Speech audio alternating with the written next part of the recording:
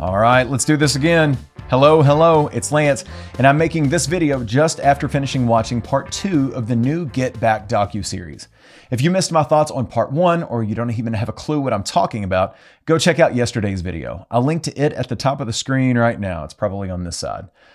Before I even talk about the details of part 2, though, here in this video, I want to be completely honest with you. I'm kind of gutted after watching it. Now, I'm a grown man, right? But my emotions are kind of wrecked at the moment. I'll go out on a limb here and say that if you think I'm blowing this out of proportion, you just don't get it. This is not Bohemian Rhapsody. It's not Rocket Man. This is genuine. And this project, it more closely realizes the Beatles' original warts and all vision for the Let It Be project than that film itself. Yeah, Get Back Part 1 ended on a low note, with George Harrison leaving the band and the band's future up in the air. I expected all that. But Part 2 has its ups and downs as well. And even it ends on a bit of a cliffhanger, even if we all know how the story ends. Now, I'm not sure where other serious fans stand on this. I have friends who are Beatle bloggers and Beatles podcasters and all that stuff, but I haven't connected with anyone on this. I haven't read anyone's thoughts, except for a few folks who commented on my Part 1 video.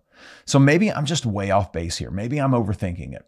But I didn't expect watching this to feel like such a roller coaster ride. My love for this band and their music runs deep.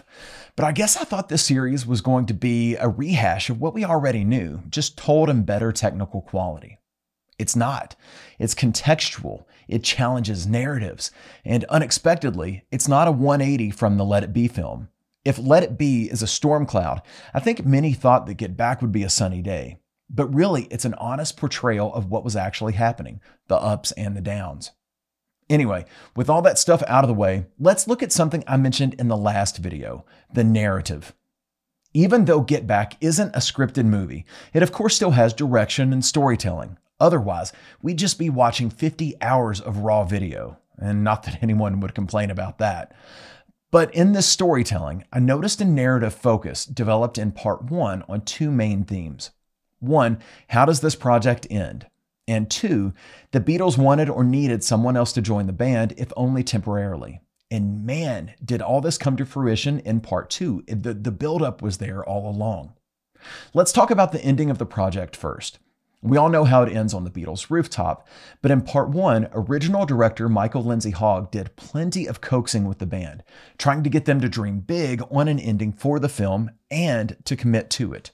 And in Part 2, most of the influence he had comes crashing down, and his coaxing turns into hand-wringing.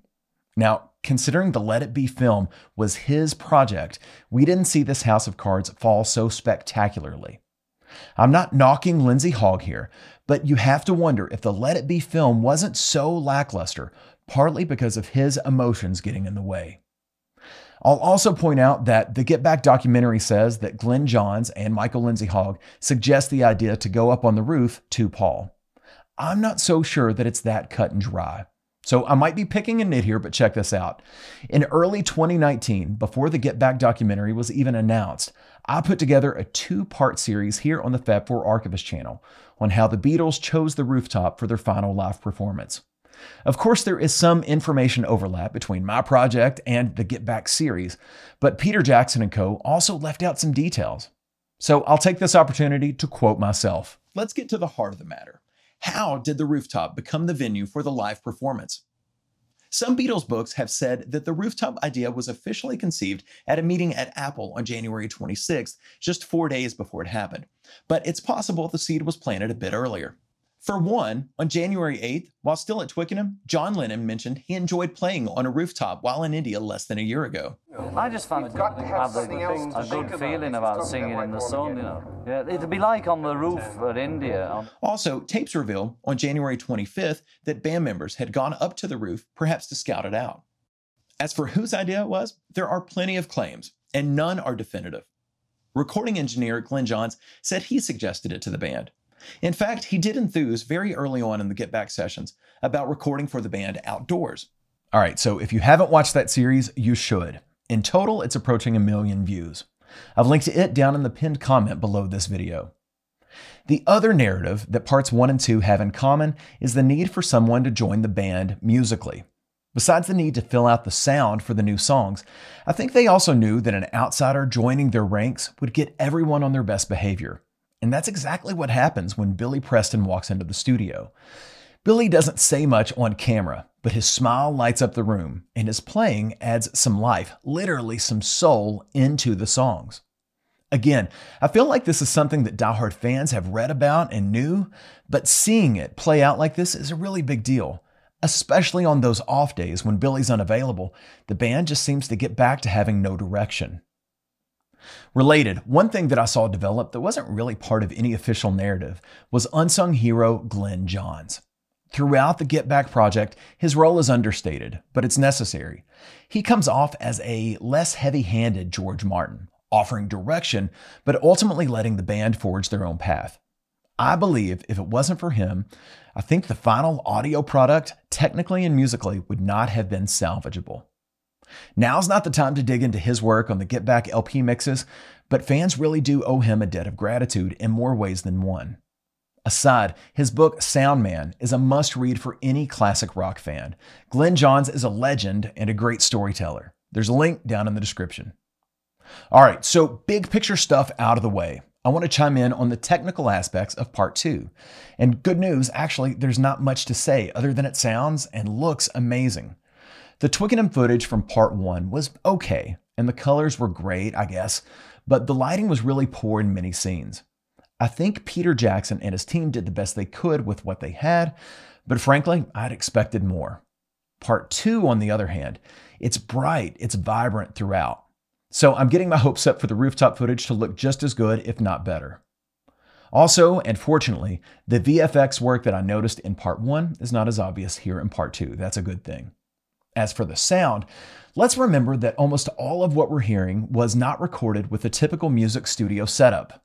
Rather, 2 mono Nagra recorders were used, I believe. The film nerds or gear nerds, they can correct me or clarify down in the comments if need be. So when the sound switches to a proper multi-track recording for a song away from the Nagra reels, it reminds me of when The Wizard of Oz goes from black and white to Technicolor. Now for some of my personal highlights from part 2.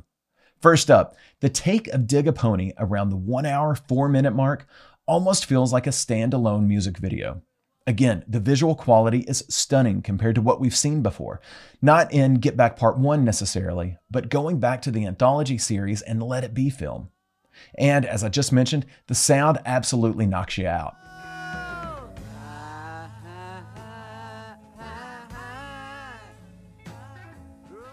Next up, about 10 minutes later, we hear an attempt of She Came In Through the Bathroom Window.